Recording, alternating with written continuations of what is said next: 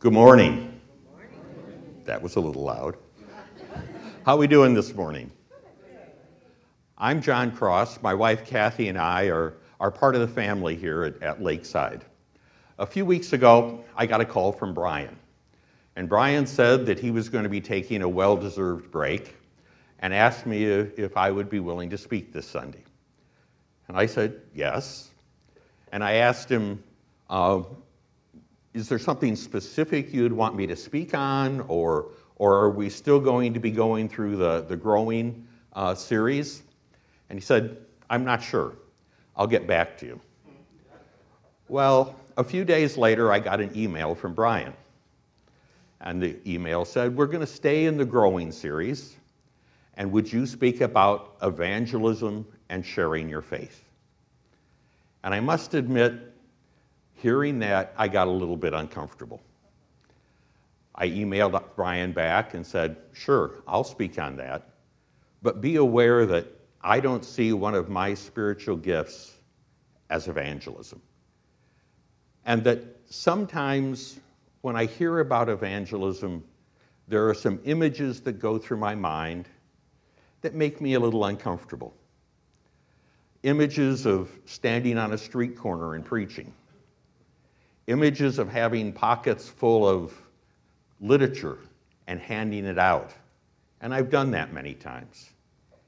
Images of going door to door and knocking on doors and inviting people to go to church. And I've done that too. In fact, one time I was even stopped by the local police accused of being a peeping Tom. I wasn't, they were looking for someone else in the area at the same time. There are lots of things about evangelism that do make me a little uncomfortable. Sometimes I think I've tried to argue people into the kingdom of God. That didn't work. Sometimes people have called me closed-minded, and maybe I am. And sometimes, to be completely honest, I was probably just a little obnoxious. That's not what we want to talk about this morning. You see, Brian was right. When we talk about growing in our faith, we talk about things like studying Scripture, applying Scripture, solitude, prayer, fasting, community, all the things that Brian has been talking about over the past several weeks. But if we're going to be growing in our faith, we also need to be sharing our faith, sharing it with other people. When you read through the New Testament, you'll see all kinds of verses that talk about that concept. This certainly isn't all of them, but you can see the words that are used there. They appear over and over again. We're to be a witness. We are to preach. We are to be ambassadors. We're to be evangelists. We're to give an answer to anyone who asks us a question. You see, sharing our faith is important. But I think it's fair to ask the question, how do we do that? When do we do that? What do we need to say? And how do we say it? Well, I found when we ask those kinds of questions, one of the best ways to answer them is to start to look at the New Testament and ask, how did the everyday, ordinary people in the New Testament share their faith with other individuals? And the answer to that question is many different ways.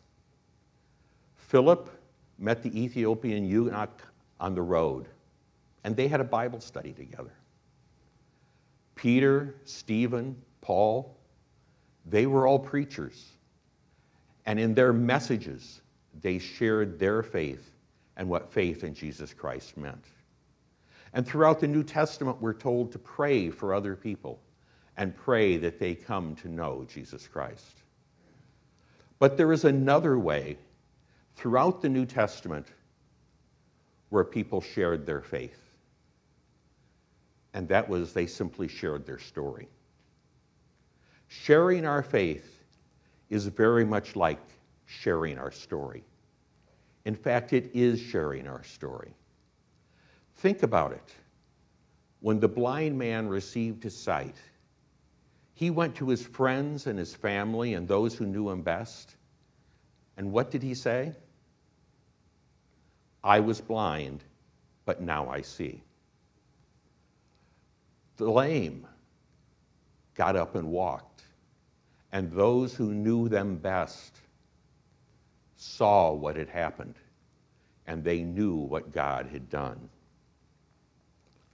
The lepers were healed, and other people with illnesses were healed, and they went back to their families, to their friends, to the people in their communities, and said, God, through Jesus Christ, did for me what I could never have done for myself. God, through Jesus Christ, did for me what I could never have done for myself. And it wasn't just physical healings. It was emotional, it was spiritual, it was ethical healings as well. Think of the woman at the well that Jesus confronted and spoke with. The woman who had had 5 husbands. After that conversation, what did she tell those who knew her best? He told me everything I ever had done. He had touched her life, and she shared it with those who knew her best. Think of the Apostle Paul. He didn't just preach, he shared his story.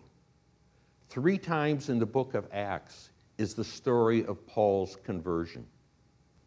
2 of those times, he's sharing it with other people, sharing his story, sharing how he came to know Jesus Christ as his Savior and as his Lord.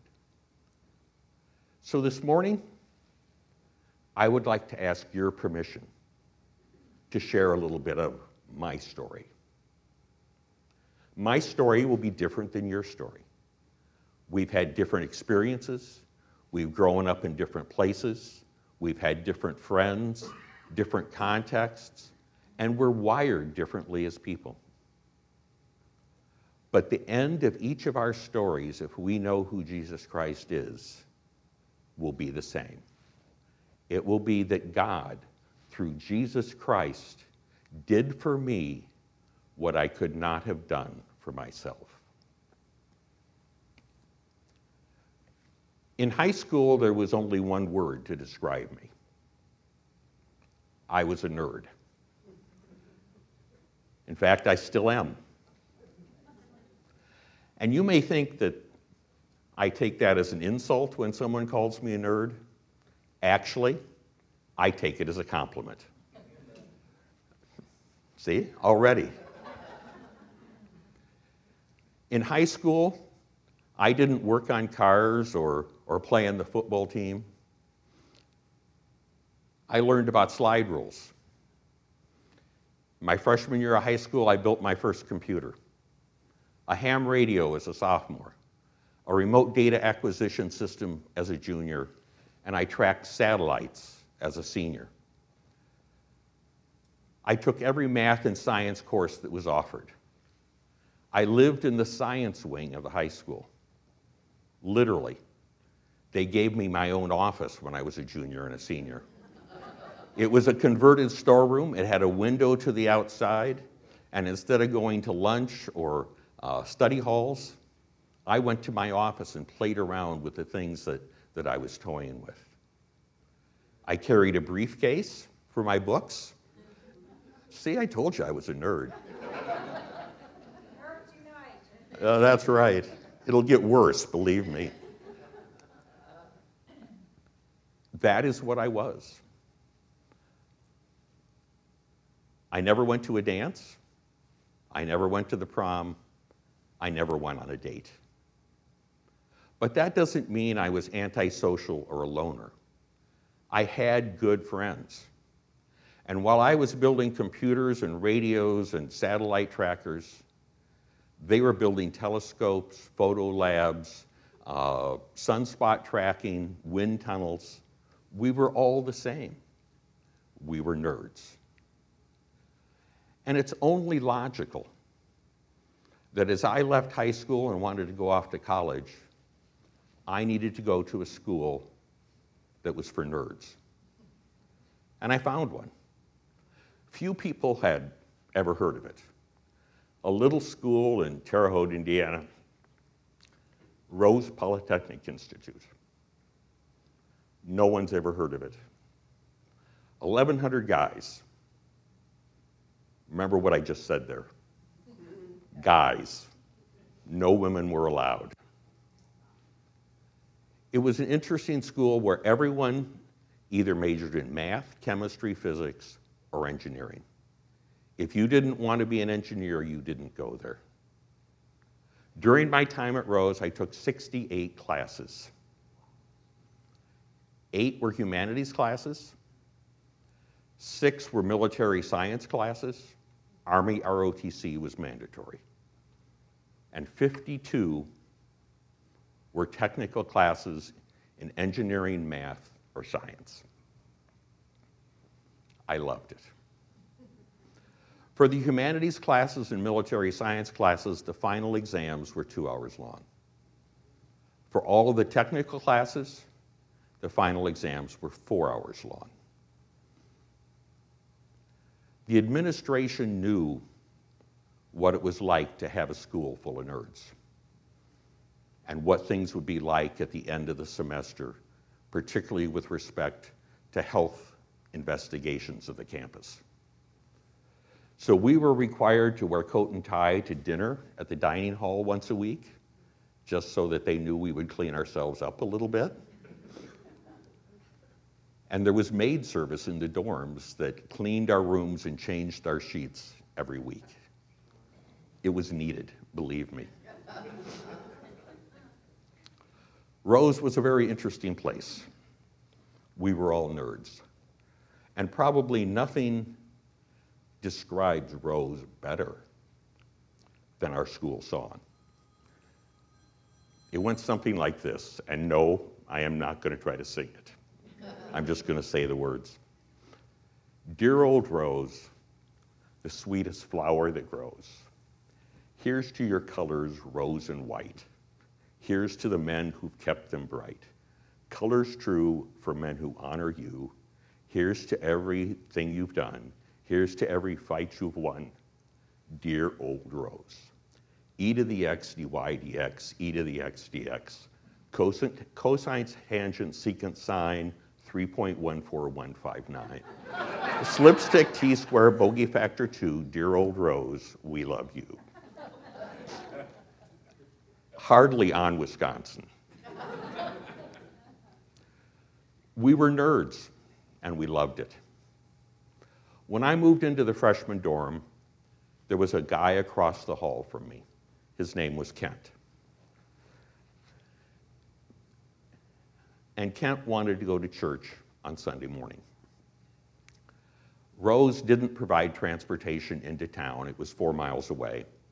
We were on the outskirts of Terre Haute. And there was no way to get to town other than to hitchhike. But Kent wanted to go to church. And he picked out a church, not for any great theological reasons, but because it was located on Kent Avenue in Terre Haute. And he thought he might as well go to a church that was on the same street that his name was.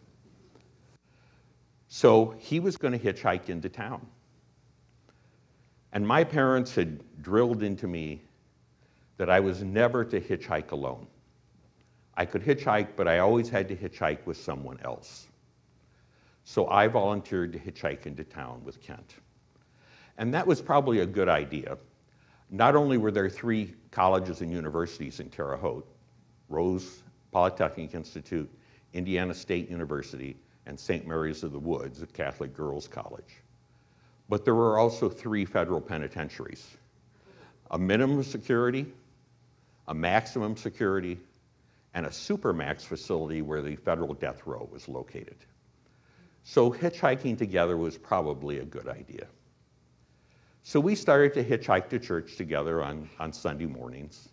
Sometimes the pastor of the church, a former Terre Haute police captain, would pick us up and take us to church as well. And we got to know each other quite well, and we got kind of comfortable in the church.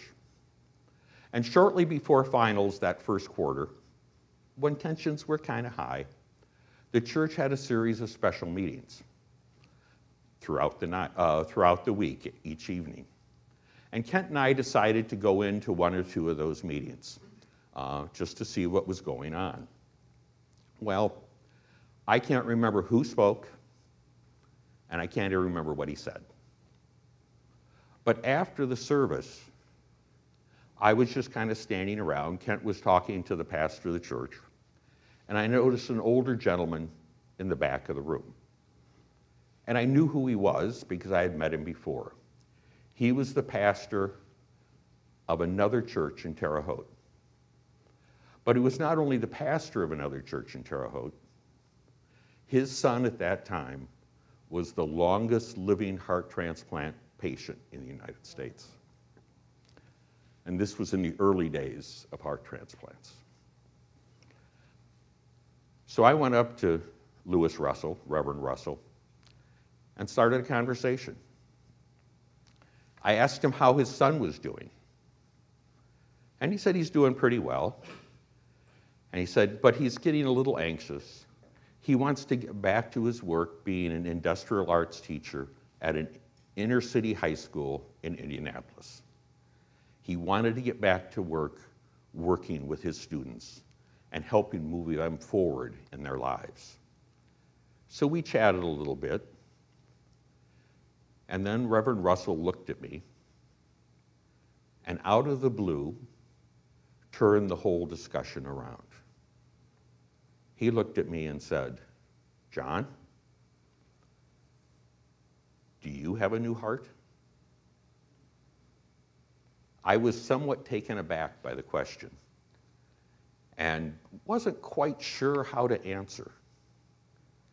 And he took that opportunity at that little split second in time to put his arm around me and say, let's sit down and talk about this.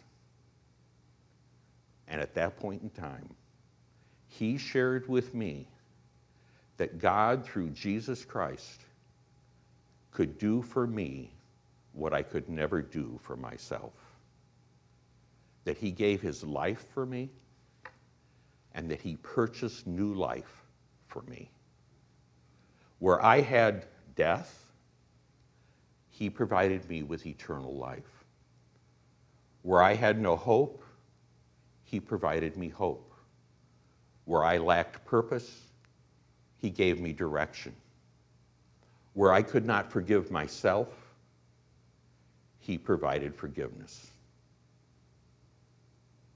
And that night, I came to know Jesus Christ. I told Kent about that evening, and now there were two of us. The next night, Kent's roommate went along with us. And where my process had taken weeks and months, that night, Kent's roommate, Dan, accepted the Lord as well and found new life in Jesus Christ. There were now three of us. We went back and took those 4-hour final exams. We survived. We went on our Christmas break, and we came back for our second quarter. We discovered two more fellows in the dorm, Tom and Tom. They were roommates. It gets a little confusing with Tom and Tom, but by then, Army ROTC had worn off enough on us that we called one Black and one Mills, and that was, we all were going by last names at that point. So there were now 5 of us. Kent, Dan, John, Tom, and Tom. And I'm not even sure who suggested it, but the suggestion was made that maybe we should have a Bible study together during the week. We thought it was a good idea. So we decided to have a Bible study at 8 o'clock on Tuesday nights in one of our dorm rooms. You might ask, what is significant about Tuesday night and why did we choose it? That was the day the maids changed the rooms And we knew the beds were made and there'd be some place to sit. So for 3 or 4 weeks, we met and had a Bible study. And then one day, Kent, Dan, and I got notes in our campus mailboxes. The note said that we needed to come and see Professor Wayne. Now, Professor Wayne wasn't a teacher we had yet. We knew we would have him. He taught all the statistics courses at the school. And we didn't know why he wanted to see us. So we made an appointment, and the 3 of us went to see Professor Wayne. We arrived in his office, and we said, "Hi, we're here, what's up?" And he said, "I was driving to campus the other day, listening to the Christian radio station in town, which happened to be owned by the pastor of the church we were going to, and heard on the radio that there was going to be starting a Bible study in one of the dorms at Rose." He called the radio station, talked to Reverend Huey, and Reverend Huey gave him our 3 names. He wrote us a note, put it in our campus mailboxes, and we came to see him. And he looked at us and said, "Can I come?" You don't tell a future professor, "No, you can't come to a Bible study." We said, "Sure." So he started showing up every Tuesday night at 8 o'clock in a freshman dormitory for a Bible study. Let me tell you, that was the best advertising for a Bible study that you possibly could get. Suddenly, everybody's asking, what is a professor doing here at 8 o'clock on Tuesday night every week? So now there were 6 of us. And as that Bible study continued, we saw 4 other guys come to know who Jesus Christ was and is. They discovered that God, through Jesus Christ, had done something for them that they could not do for themselves. That was the end of our freshman year. There were 10 of us. Professor Wayne had told us that there were a group of students at Indiana State that were meeting every Friday night, that someone in Terre Haute would open their home, a family, on a rotating basis, and invite those students in to talk, to have a Bible study, to sing, and to have some food together. And Professor Wayne said, you guys would be welcome to come as well. So 3 or 4 of us went, start of our sophomore year, to visit what was called an open house.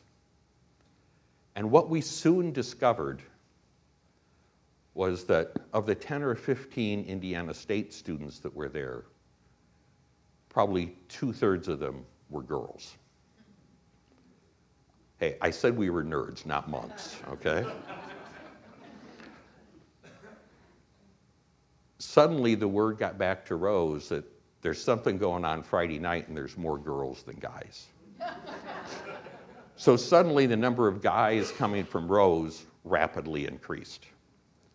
And as soon as the guys coming from Rose rapidly increased, the number of girls coming from Indiana State rapidly increased. And as soon as that increased, the guys increased.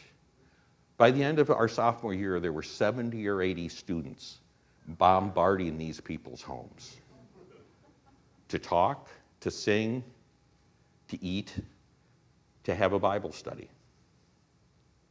We had Bible studies in kitchens, bedrooms, bathrooms, living rooms, dining rooms, 8 or 9 going all together at the same time.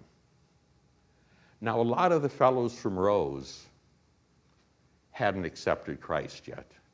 They hadn't come to realize that God had done something for them through Jesus Christ that they couldn't do for themselves. But through that process, they started to see that reality. And they started to see the reality in our lives because we weren't strangers inviting them into some place. We were the guys they lived with on a daily basis. They knew we weren't perfect. They knew we debated a lot of issues with respect to theology and churches and evolution and science and creation.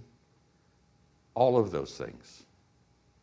They knew we didn't agree on politics and the Vietnam War, but they knew at the end of the day we all had the same story, that Jesus Christ had done something for me that I could not do for myself.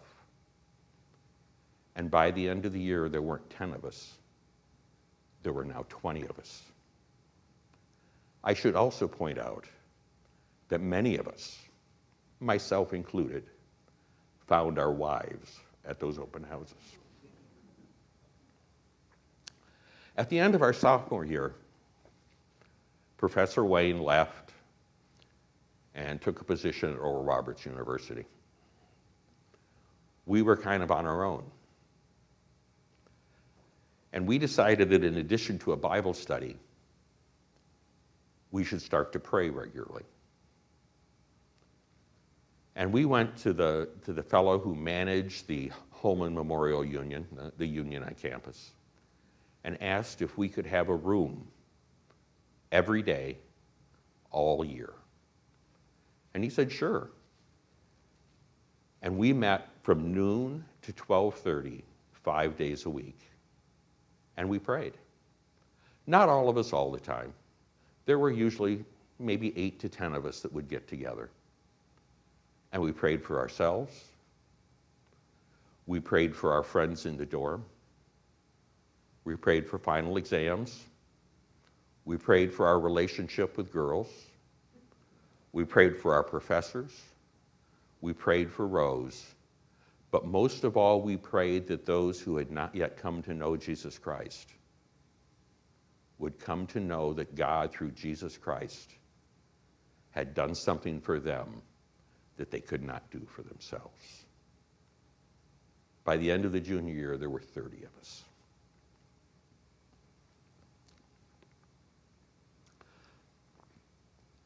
We were getting pretty bold by that point.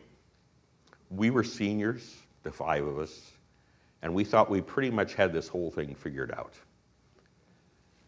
And most of us had one humanities elective that we still had to fulfill to be able to graduate. We had taken the course, 6 courses, had one elective already, but now we needed to have another one. So we decided that we needed to have a humanities elective that had something to do with spiritual issues. We knew that we couldn't probably get credit for having a Bible study. Humanities department, that simply wouldn't fly. And we probably couldn't do a course on theology, but we got to thinking, maybe we could have a course on history. And we decided that we were going to develop a course that we would teach and we would give credit for, and it would be our course. And we called it Comparative American Religious Movements. The only challenge was we had to get approval to do the course. And the idea is we would invite in different speakers to share about their religious movement, and then we would interrogate them in the classroom, and we would all learn together. We were going to cover Judaism, Catholicism, Christian Science, Mormonism, Jehovah's Witness, mainline Protestants, evangelicals, and the Jesus people. That was our little group that we all put together. So we went to the head of the humanities department, Gordon Haste. He never moved that fast, even though his name was Haste. And he kind of shook his head and said, well, that's interesting. But all of the professors that I have in my department are fully booked for this quarter, and you need to have a professor to at least supervise the class. I don't have any professors, so the humanities department can't provide you what you need. if there's any other professors in the school, you'll need to go talk to the dean of the faculty and see if he has any professors. I think Professor Hayes thought, well, I got rid of that one. They're all done. Little did he know. We went to see Dean Chris, the dean of the faculty. He basically said exactly the same thing that Professor Hayes had said. Don't have anyone to supervise the course, there won't be a course. And then he said, unless you can get the vice president of administration and faculty and vice president of academics, to agree and find you a faculty member, this won't happen. We knew we had it made at that point. The vice president of academic affairs was a fellow by the name of Herman Munch. He had a goatee, wire-rimmed glasses, and a forever smile. He entered Rose as a freshman in 1924. This was now 1972. In those 49 years, he only left once, and that was for 1 year to get an advanced degree at the University of Michigan. He was the nerd's nerd. He never said no to a student, and he never said no to a good idea. He had taught at the electrical engineering department. He had been the head of the electrical engineering department. He had been dean of the faculty. Twice he had been the interim president of a school. We were his family. Still, 49 years later, he insisted on teaching a freshman introductory course to every student that came into the school. It was on graphical communications and computer programming. We were his kids. He never married. He drove a Porsche. He was quite the fellow. His instructions for when he died was not only did he want his name on his tombstone or his gravestone, he wanted his ham radio call on there as well. He smiled, he laughed, he said this was a great idea and that he would solve the problem for us. And he said he had just the solution for us. Rose had a cooperative agreement with St. Mary's of the Woods, Catholic girls' school, that we would send math and physics professors to them, and they would send humanities professors to us. And they owed us a few professors. So he borrowed a professor from St. Mary's of the Woods to supervise our course. A few weeks later, we got a note in our mailboxes. It was from Dean Munch. And he said, I found your professor. Here's his phone number. He's at St. Mary's of the Woods, and his name is Father William Steinman. He was a Catholic priest. We kind of scratched our heads about that a little bit, but realized he could teach the session on Catholicism, which he did. We met with him and explained that all he would have to do was do that one session on Catholicism, show up every week, and grade the final exam. We were going to write the final exam ourselves, not him. That's one way to control what your grade is pretty easily. The class went well. The Jewish rabbi came in, a Mormon elder, a Christian Science reader, someone from the Jehovah's Witnesses. Father Steinman spoke on Catholicism. A campus pastor spoke on mainline Protestantism. An evangelical pastor in town spoke. And then we got to the final session of the course. And we had left Jesus people to the end. It was a growing movement in the 1970s, and it was exciting, and a lot of people were talking about it.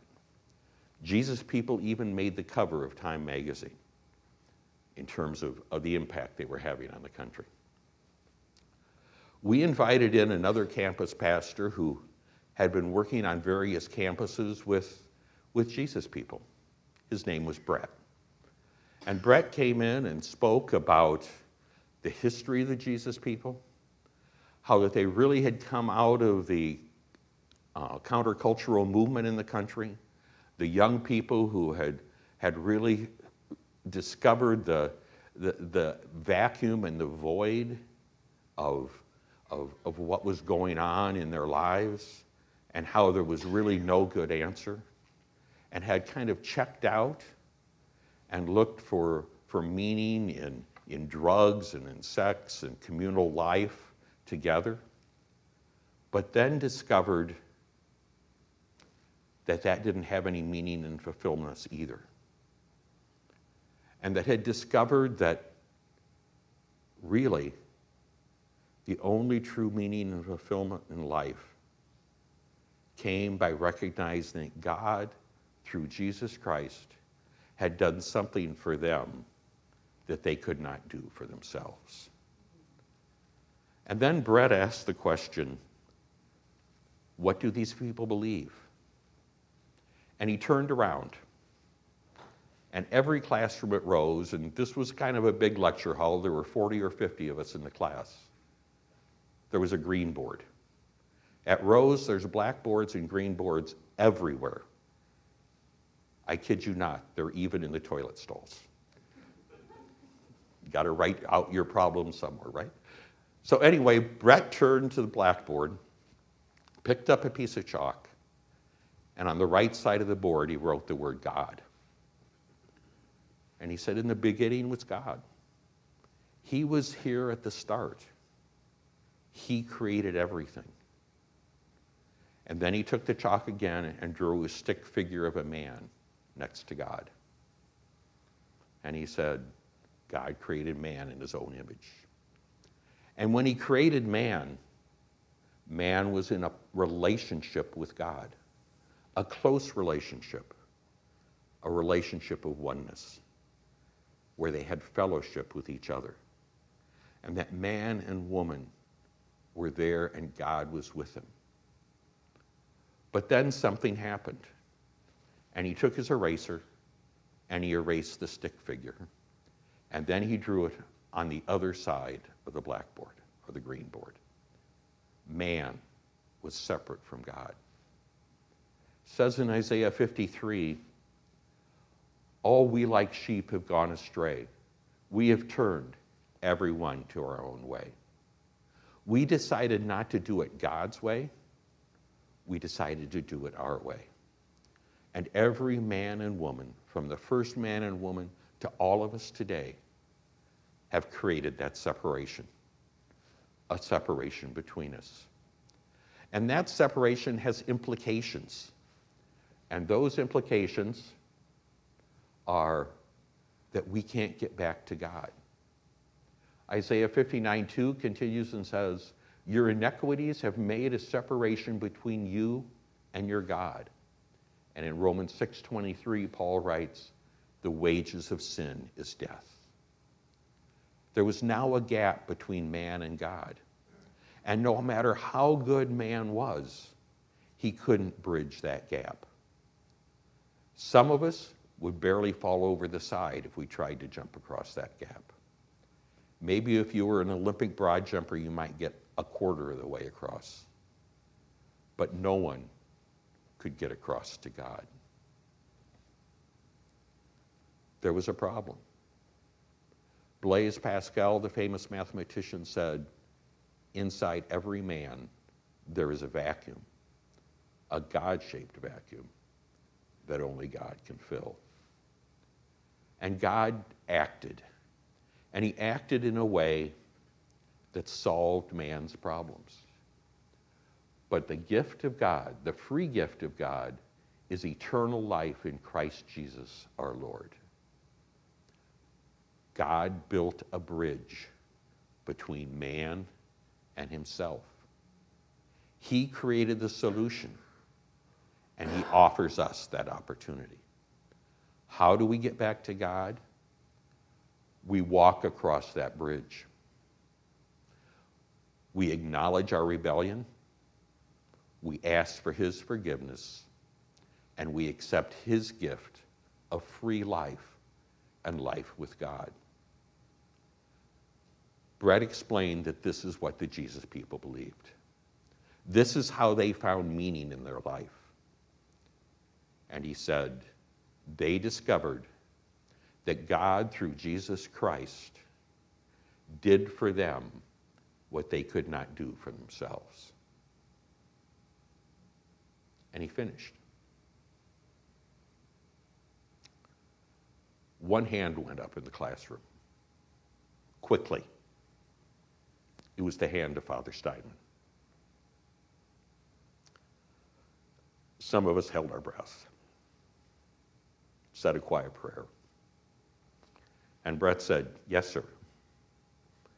And Father Steinman said, thank you. I have been a Catholic priest for nearly 30 years. And that is the clearest, most concise, and accurate picture of what the Christian message is that I have ever heard.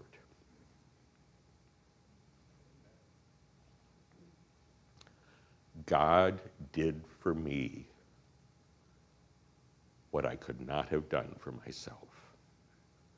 He did it through Jesus Christ. After the class was over, Father Steinman asked Brett for his notes. The original 5 of us graduated 2 weeks later, and things changed. And over the years, things have changed at Rose as well. It's no longer Rose Polytechnic Institute. It is now Rose Holman. No longer 1,100 students, 2,400 students today. 30% are female. Like I say, things change. Finals are still 4 hours long. Army ROTC is no longer mandatory. But all of the students, male and female, are still nerds. In fact, in a recent college guidebook, there was an interview of a Rose student. And the quote was, "We're all nerds. It's just that some of us hide it better than others." But some things at Rose didn't change. They are still all nerds. They did change the school song to be gender neutral and got rid of the references to slide rules, which became calculators, and T-squares, which became CAD programs.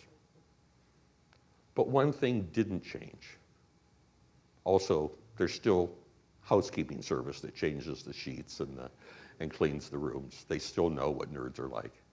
But one thing didn't change, and that is that there is still a group of students on that campus praying, having Bible studies, talking to their friends and neighbors, sharing their lives in a very real sense with them, and communicating to them their stories, each one different, but each one ending with the fact that God, through Jesus Christ, did for them what they could not do for themselves. This morning, that's true for us as well. If we're going to be growing Christians, we need to grow in our sharing of our faith. And how do we do that? We do it by sharing our story, by praying, by taking the opportunities that come before us, but most of all, sharing our stories. And our stories will be different. We're all different people. But if we know and have accepted Jesus Christ, that is how each of our stories will end. That God did through Jesus Christ for me what I could never have done for myself. In a moment, I'd like you to pray with me. And I'd like to pray for you that you can tell your stories, that you can share that story with other people, with people that you are close to. And I would like to just close with one small passage from the book of Mark. It's a story of Jesus healing a man possessed with demons. The demons were driven into a herd of pigs. And the herdsmen shared this story all over the countryside. But when that man who had been healed came to Jesus, he wanted to go and be and follow Jesus. And this is what Matthew 5:18-20 says. As he was getting into the boat, Jesus, the man who had been possessed with demons begged him that he might be with him. And Jesus did not permit him, but said to him, "Go home to your friends and tell them how much the Lord has done for you and how he has had mercy on you." And he went away and began to proclaim in the Decapolis how much Jesus had done for him, and everyone marveled. I'd like to ask you all to stand for a moment.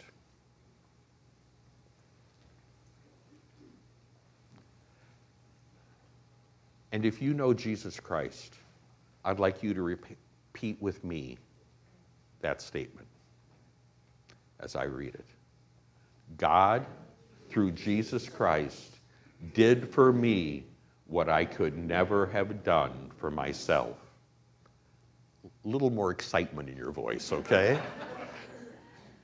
God, through Jesus Christ, did for me what I could never have done for myself. Let's pray.